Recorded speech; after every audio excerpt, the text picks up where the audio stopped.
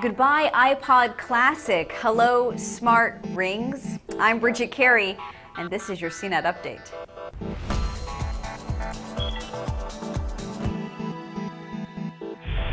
While Apple introduced 2 new iPhones and a watch, it also decided it was time to say goodbye to the original iPod music player.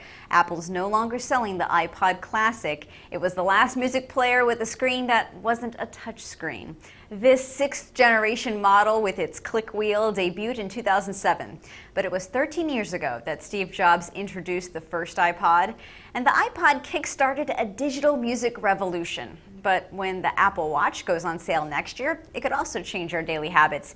People will use their wrist as a way to answer messages or as a remote control for music and TV, or even wave their arm around like some magic wand to activate different wireless sensors that can open doors and pay for train tickets. But while some folks still wrestle with the idea of doing so much computing on a wrist and whether it's worth the price, there are companies already looking to your finger as the next step. The Mota SmartRing would give a buzz and display notifications when someone's calling or texting you.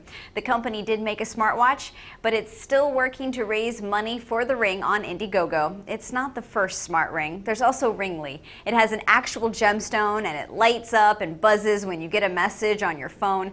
So will smart earrings be next? Maybe that'll be an upgrade to the iPod Shuffle.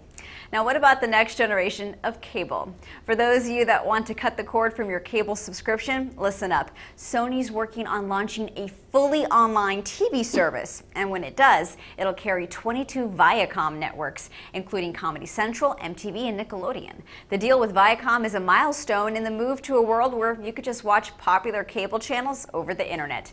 Intel's also trying to cook up a similar internet TV offering. Sony gave no word on when this would actually launch. As for the world of video on demand, Amazon Prime subscribers can now stream the Amazon Instant Video service from an Android phone. Before, there were only mobile apps for Kindle tablets, the Fire phone, and Apple's iOS. You won't find the Prime app on the Google Play Store. Android owners need to first download the Amazon app to get to the Amazon Prime app. Google users will notice another new feature. The Google Voice phone service will now sync up with the Google Plus Hangouts Messenger chat service. If you use Google Voice, you'll find voicemail transcripts and texts included with Hangouts messages. iOS support is coming soon. That's your tech news update. You can always find more at CNET.com and stay updated by subscribing to the podcast. From our studios in New York, I'm Bridget Carey.